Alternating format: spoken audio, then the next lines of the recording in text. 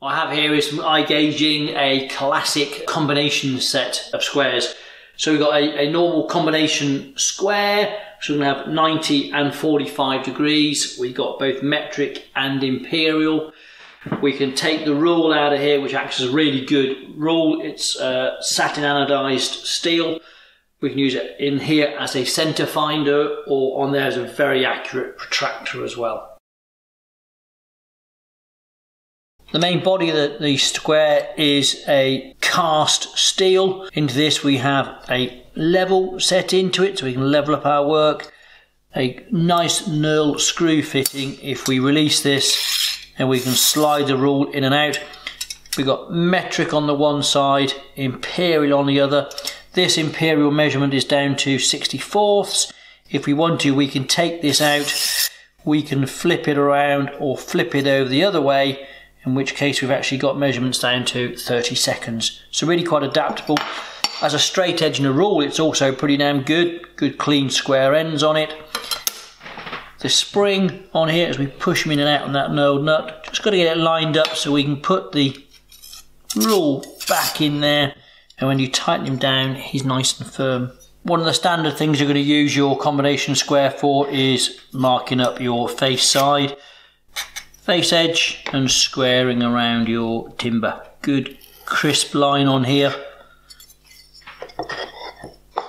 and you could mark your lines all the way around to get you a continuous box, or you might use him again for 45 degrees. You can mark your lines on there. You can come back to a square from the other way if you were doing something like a bird's mouth.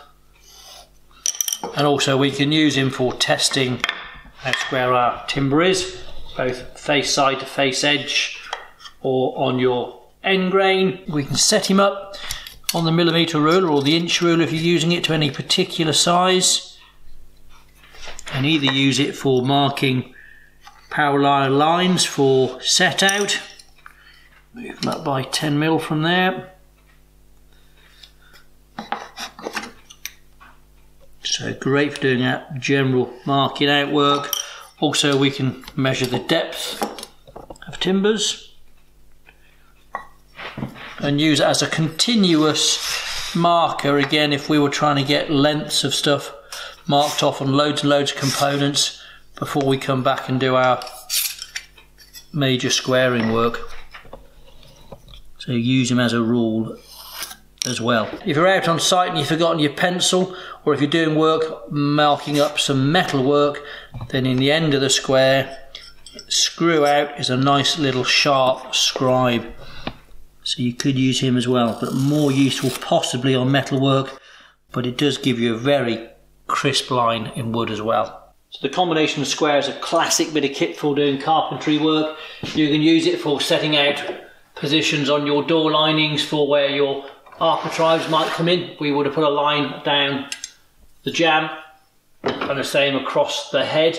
We can mark out our 45 degrees.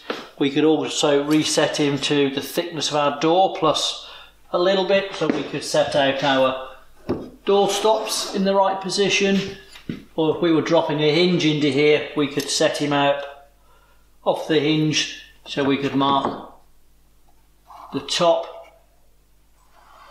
down the back and the length as well before we come and chop him out. The centre finder also is going to be really useful. We can use it for square stock, round stock, but also marking mitres on square timber. So we drop it on the outside corner, do a centre line, come to the other corner and a centre line. We've now got dead centre of this if we want to drill it or we want to put it onto the lathe. Also it's going to be really good for finding the centres of round stock. This one's always been pre-turned, so I can't get a centre in here. I'm going to probably do 3 lines, and you often end up with a little tiny triangle, and we want to be dead centre of that one. Or on larger stuff, this one's a pre-waxed piece of lignum. We make these for mallet heads. With this one, probably better use the scratch.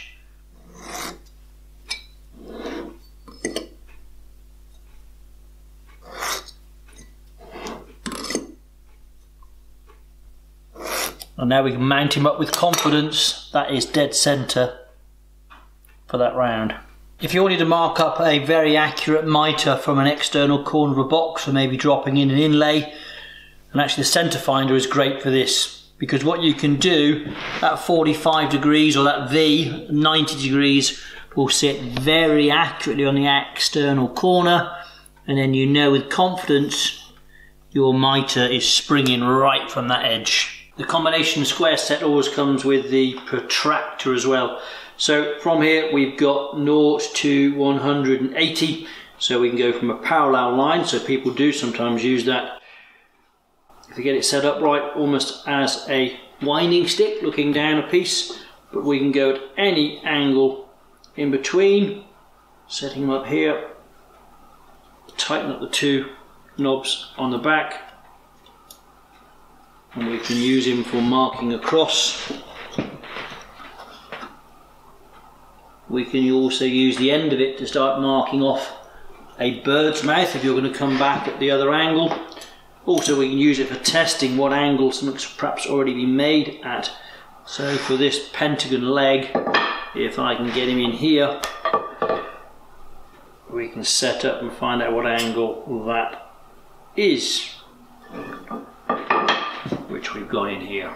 The metric and imperial combination square set comes in this plastic box, all laid out with some foam in there to protect it. This is available from Woodworkers Workshop in the UK and Europe. Check out the description and the links below for our website.